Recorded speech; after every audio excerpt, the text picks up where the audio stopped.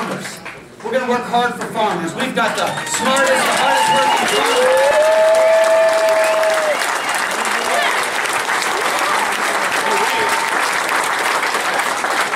Our farmers, like our other small business owners, is profitability, and we've got to get ready for the Farm Bill of 2012. We need better price discovery, we need to get the onerous regulations off their back, and we need to ensure there's a level playing field.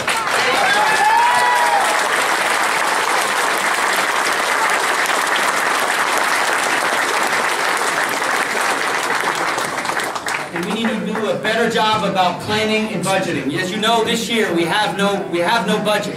And without a budget, there's no plan for job creation, and there's no plan for fiscal responsibility. And in a budget, we take into account our infrastructure needs, because clearly we need to rebuild America, but that also includes our infrastructure. And I would tell you that a key part of our future is going to be energy.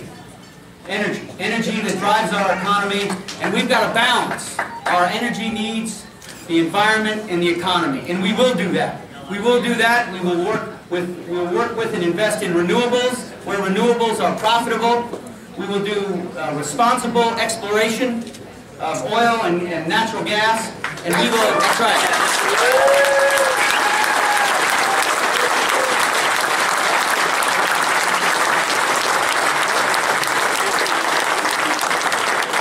We also need to invest in nuclear power. Nuclear power.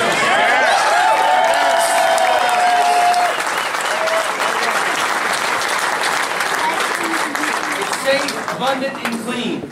We know the Navy's been using it since the 1950s. Right.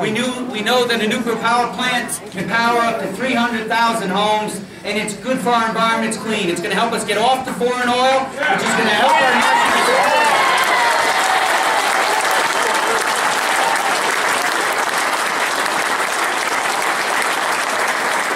Exciting time indeed for New York 20 and tourism.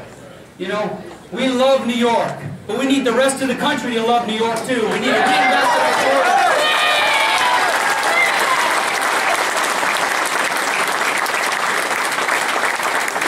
And let's make a bid to bring the Olympics back here to New York 20.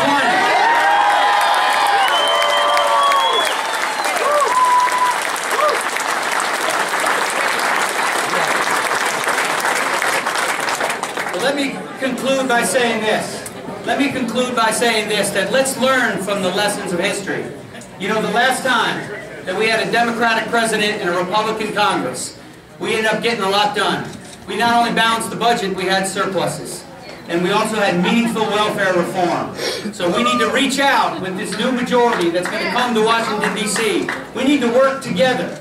We need to work together and not think about who gets the credit or for partisan advantage. What we've got to do is get the private sector economy going, balance this budget, and protect our freedoms. Our best days are still in front of us. Ladies and gentlemen.